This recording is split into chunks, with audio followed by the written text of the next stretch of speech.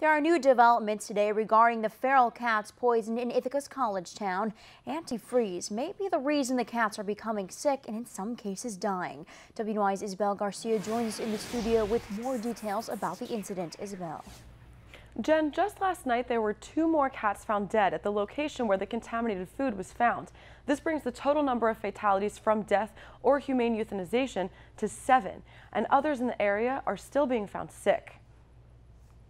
We did last night recover 2 more deceased cats as a result of this, as well as a litter of 3 kittens who don't seem to be affected.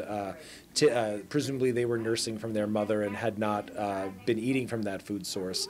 In a news release, Cornell Toxicology confirms the substance in the food left for the cats is ethylene glycol or antifreeze. The site where the cats have been poisoned on Linden Ave is a known feral cat colony to the SPCA and many residents in the community. So far, there are no leads as to who might have intentionally placed the food for the feral cats or why. But the SPCA says if someone had an issue, there are other options. Sometimes people do perceive a colony like this to be a nuisance. They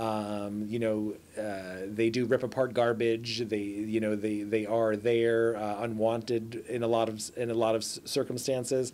But there are ways to manage that without taking such extreme measures like this. The Tompkins County SPCA believes this is an isolated incident and targeted towards the feral cat specifically. However, some concerns still remain. Our biggest concern right now is obviously making sure that there aren't any additional animals affected by this, but certainly if any members of the public have any information on who could have done this or any tips that they might want to provide to us anonymously or publicly, we're definitely seeking that information now and would appreciate that information. If you have information regarding this incident, the phone number for the SPCA Humane Investigators can be found on our website at WENY.com.